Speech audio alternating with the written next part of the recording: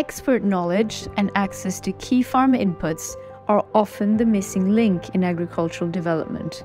In response, the Pharaoh Foundation has adopted the so-called Farmer Field School approach to agricultural development by establishing demonstration farms in agricultural communities. This empowers farmers through rigorous training sessions and provision of key farm inputs like quality cash crops, pesticides, and pesticide protection equipment.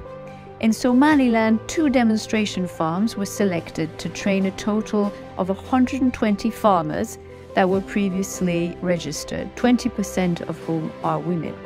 The first cohort of farmers recently graduated from the demonstration farms, and the remaining cohort recently started the training sessions.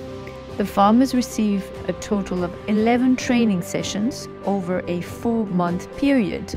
This includes biopesticide and compost preparation and application methods, as well as product selling techniques at local markets.